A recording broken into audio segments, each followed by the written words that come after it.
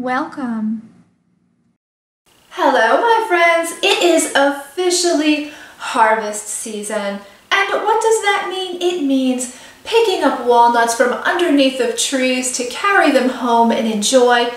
It means little black cats are coming out to play, but most of all, it means enjoying these vegan pumpkin burgers. Perfect for this season. Stay tuned if you want to see how to make them.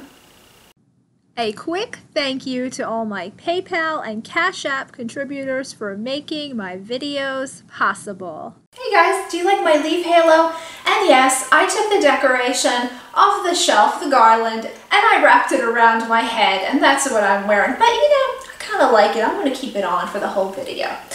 Well, I'm more of an autumn harvest kind of gal than a Halloween kind of gal. You know, it's the same time of year, but I used to be goth, which was kind of scary. I was one of those little goth teenagers, kind of moody and everything like that.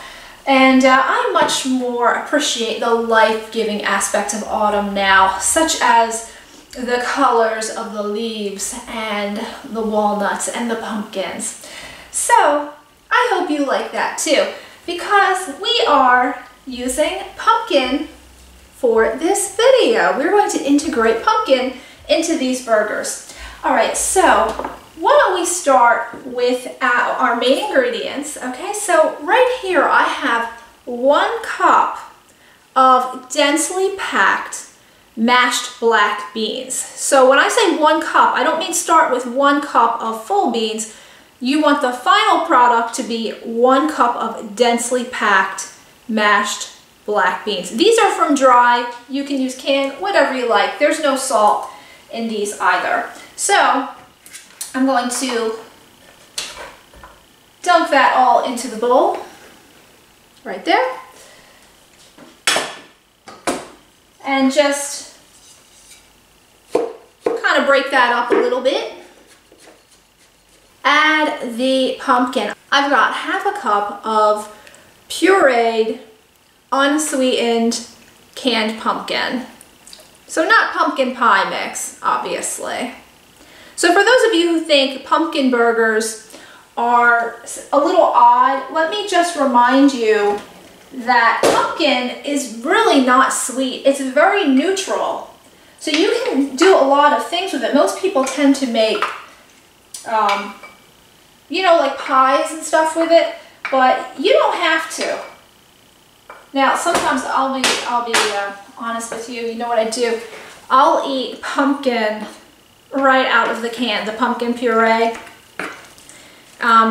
It's just, I don't know, there's just something about it I really like. It's very mild tasting. And for this recipe, what it's really good for is, you know how people use eggs in burgers? Because it's like it combines, it holds everything together. That's kind of what the pumpkin in here is used for. All right, so we're going to get into our next ingredient. We've got a half a cup of chopped green onion. This green onion is still growing on my balcony. I haven't picked some in a while, so that's going into the bowl. For the next ingredient, I have a 1/4 cup of sesame seeds, because you don't need a food processor for this recipe. One thing that I don't like about a lot of homemade, like vegan recipes, is you need a food processor, you need a blender, you need to, you know, use machinery, and I like using my hands. I like using my hands. Just mix this up a little bit. I'll tell you one thing, guys. My ancestors were cave dwellers, okay? And what did cave dwellers do? Our men were busy making tools for us to use. Manual tools, right? The spoon is not a very good example of that, but you know what I mean. Like all kinds of things, like, you know, like citrus, things that break down fruits and vegetables, different kinds of tools for the kitchen and stuff like that. And I'm still using basic things, so maybe I'm a cave dweller right now. Okay, Okay, if you can see, this mixture is a little bit dense. You kind of want it a little bit dense, okay? Because you want the burgers to be able to hold together. I have 2 tablespoons of Italian style breadcrumbs. Get that in there. And I have a 1/2 cup of quick oats.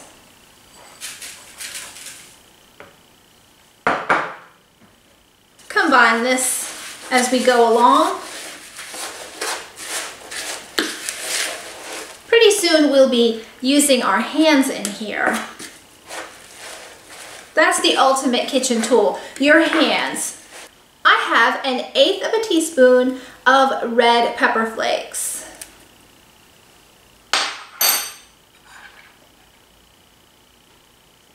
And I also have 1/8 of a teaspoon of black pepper.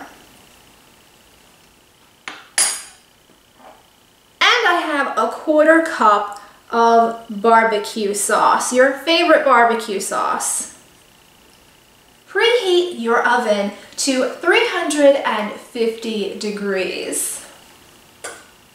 Now I'm going to work on mixing all of these ingredients together very well for that final combining before making them into patties.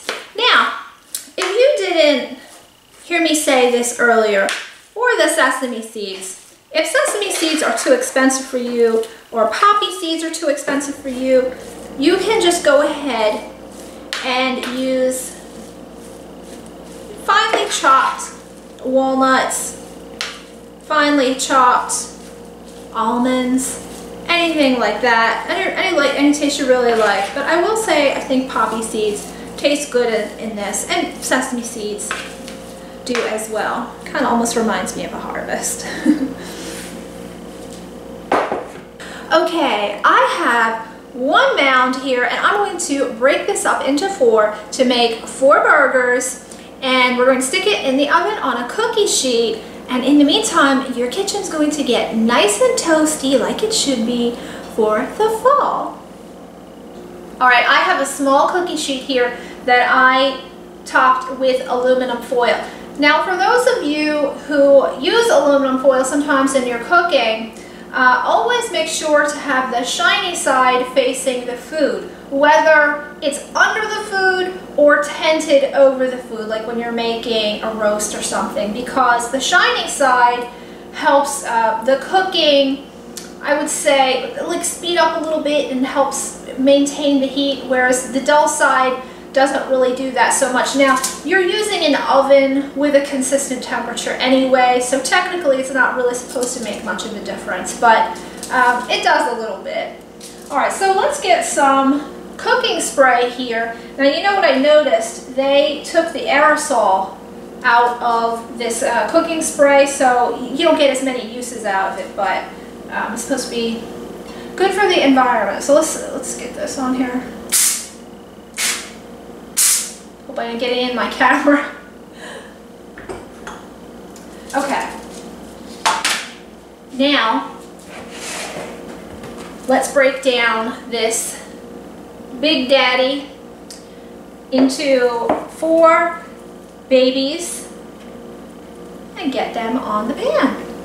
I'm going to use my trusty bench scraper for this to make 4 even pieces, as much as I can. Down the middle once,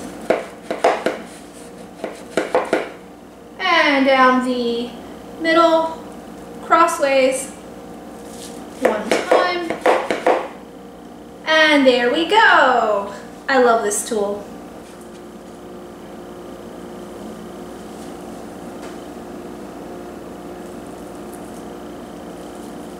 So the one problem with making the homemade burgers that a lot of people run into is that we end up making them too thin sometimes. For people who have like big appetites, like my husband, he doesn't want a skinny little burger. He wants it thick. So this is more his thickness. You can actually probably get maybe 6 burgers out of this if you make them thinner. but I'm going to try to make them a decent thickness. I think this is the perfect size and thickness, and it's really round. I'm usually not successful in getting really that round, but I think I did really good this time. So see, the Quaint housewife is always learning, always. All right, so let's get this on the cookie sheet. Do 3 more. Ready for the oven. Now, one quick tip before I put this in the oven. When you're getting these on your cookie sheet, I wouldn't press them down onto the paper too much. Like if you're trying to make them big or anything, do that before you put it on the foil or the pan, because just in case that cooking spray wears off, or any butter or anything you put underneath of there wears off, if you don't press it into the pan, it's much less likely to stick, if that ever happens with you, okay? Just a quick tip, all right? All right, let's get this into the oven. Enough chatter, right?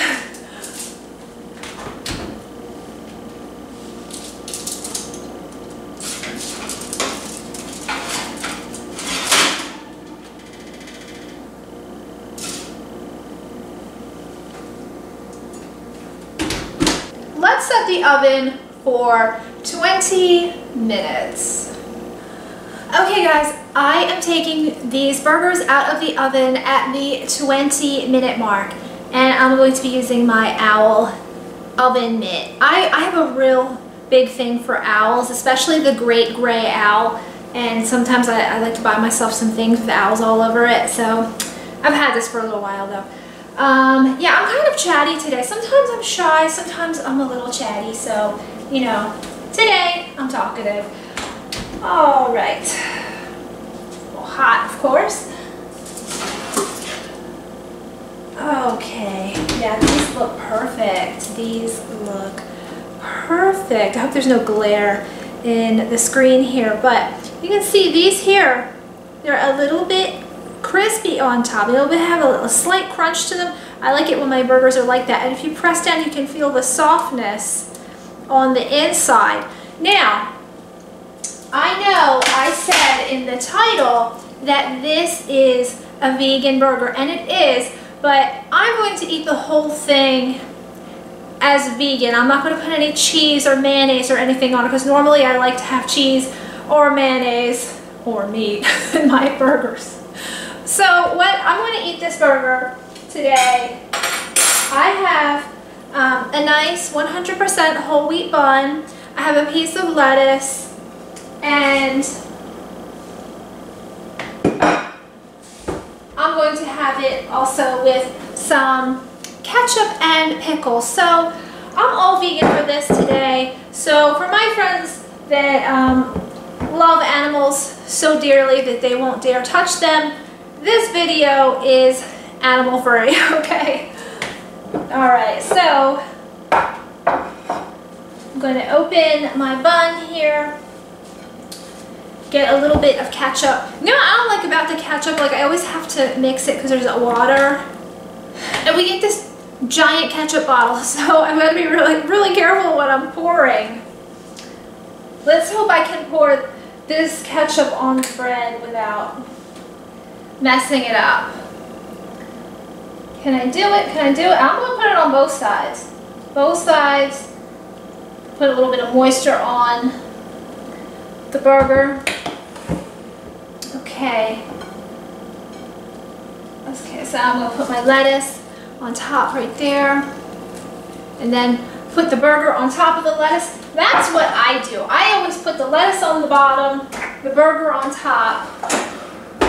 And then, if I'm having tomato, I put the tomato on top of the burger. Okay. Let's see. Okay. This is a little hot. So let's lift the burger off, one of these burgers, and place it on the bun. I think I'm going to go for one of the smaller ones. I'm going to leave one of the bigger ones to my husband. Okay, so that came clean off of the foil. There's no, you know, no remnants, no sticking pieces or anything. Okay, here we go. Oh, wonderful. Let me get some pickles on there. I am a huge pickle fan, olive fan. I know I said that in one of my last videos. Oh my goodness, they're so good. It's too bad they're high in sodium, but quite good. Okay, put that right on top. So I got 2 pickles. I'm gonna put 1 more pickle slice on there.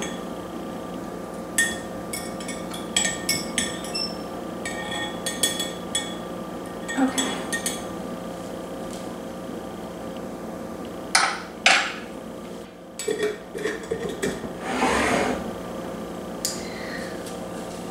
Okay, here we go.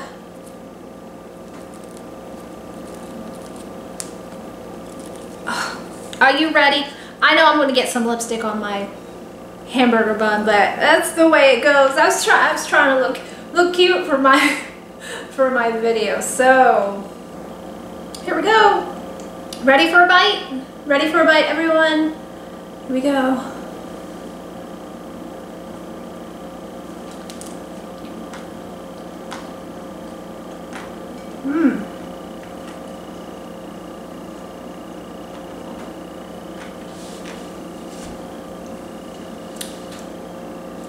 I just want to shut the camera off and eat this whole thing right now.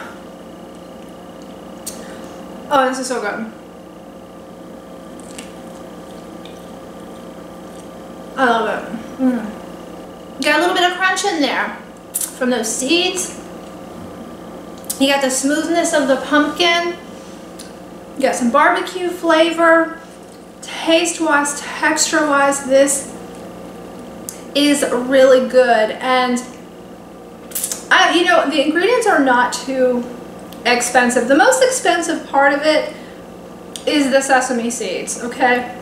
Now, I got that whole jar of sesame seeds from Walmart. I'll show you the jar real quickly.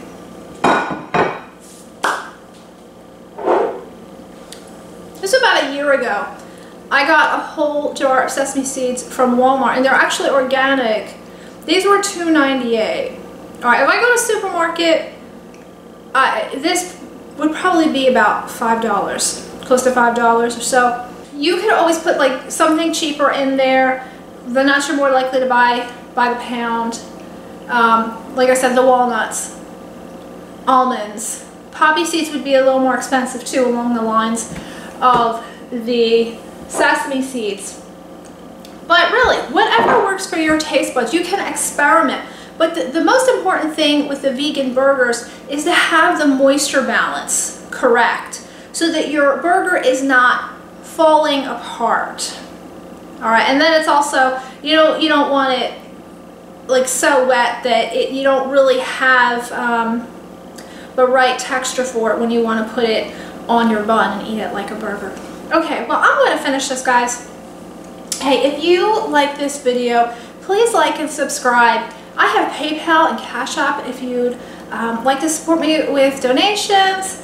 And as always, please just click on my playlist here if you'd like to watch more videos of this kind. This is going to be in both the holiday playlist and the cooking playlist, okay? So happy Halloween, happy harvest to all of you.